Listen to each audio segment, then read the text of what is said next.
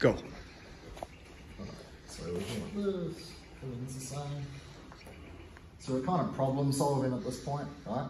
So maybe before, and no one's perfect, right? So we forget to put lots of pressure on his head, and then he stands up and starts stacking me. Like this, right? So from here, I'm going to reach through and grab his other leg. You can grab this one here and move that, but the norm is to grab this leg like this, hook around it, yeah, and now everything goes this way. Try and put the top of his head on the floor, yeah, right? Because that's where I've taken his post from, yeah, right? So everything goes sideways, and then hip bump, yeah? Do like a little jump when you land. Your heels will land first, and then push your hips in, because during that movement, this will start to slide out.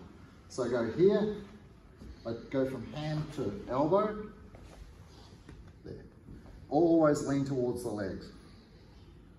Always arm bar towards the legs, yeah?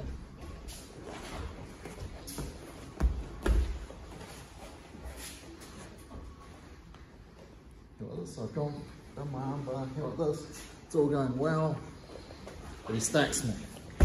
So I reach through here, feet that way, everything this way.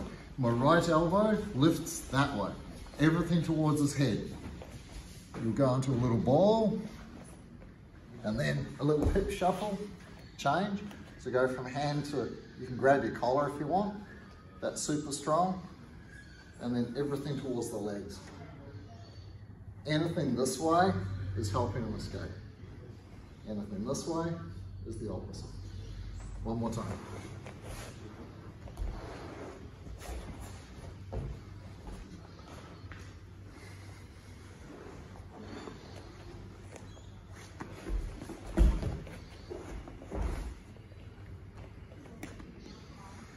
And yes, you can cross your feet once you're here, because I'm holding the other arm as well, and there's less chance that he's going to escape from here, because I've got both his arms inside here.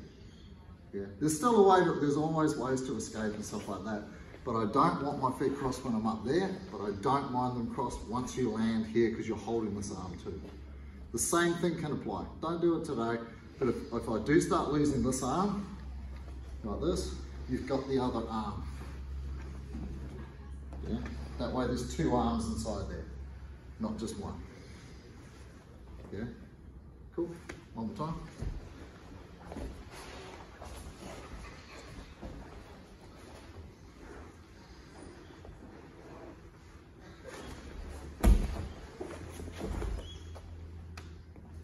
One, two, three.